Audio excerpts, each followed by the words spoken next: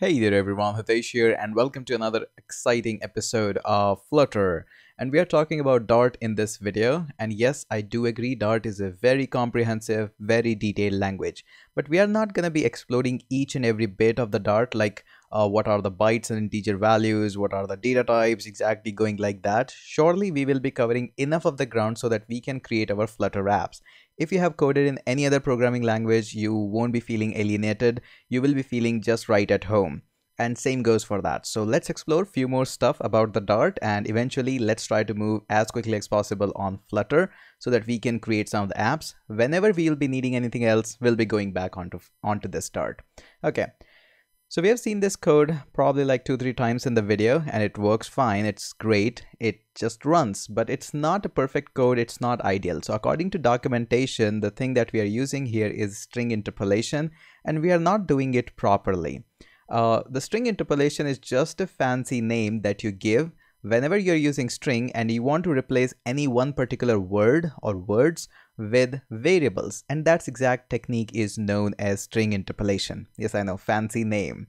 So there we go. And so what is going on wrong and why is it able to just run our code? Why is not throwing up any error? Because this is actually allowed, but the better way of writing the code is actually use the $sign and just use these curly braces. So this is the proper way of having it. When you run that, it just works fine here. So there we go.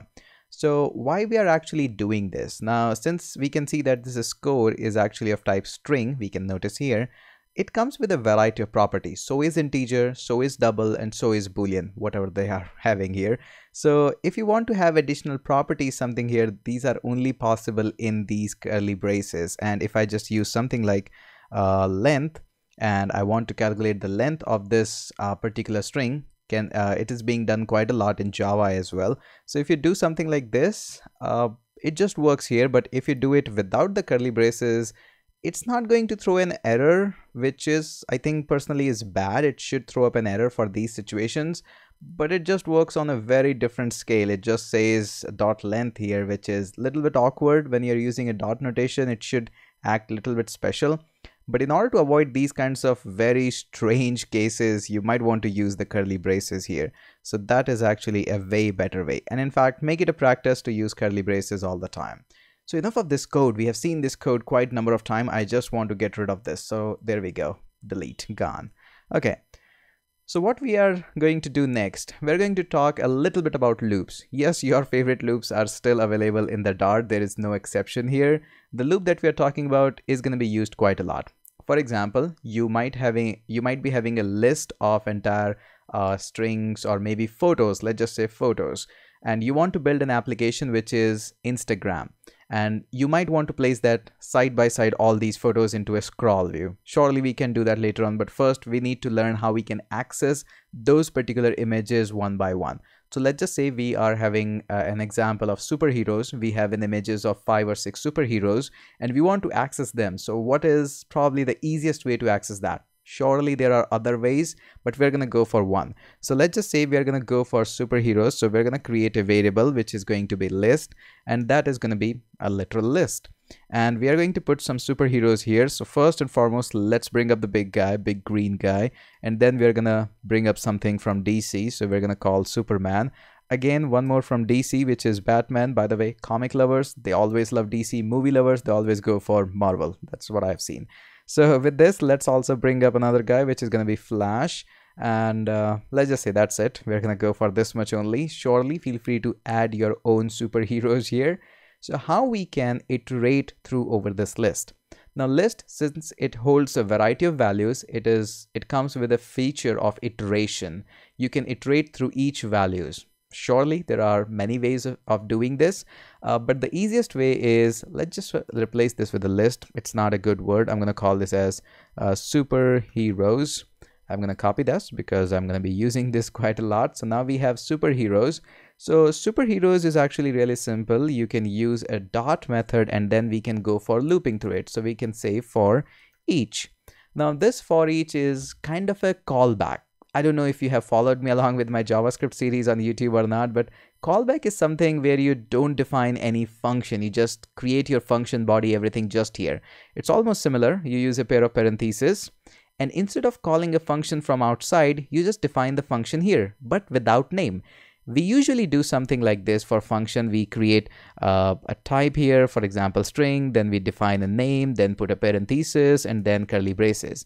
But what we're going to do here is we're going to just delete this part, and this is our callback. As simple as it sounds. So we'll be doing exactly same thing here. So let me remove that.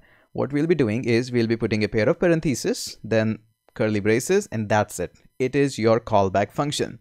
Now, since this is an iterator, it is a for each, it will automatically be able to access all the elements of this array. So Hulk, Superman, Batman, Flash, just like that.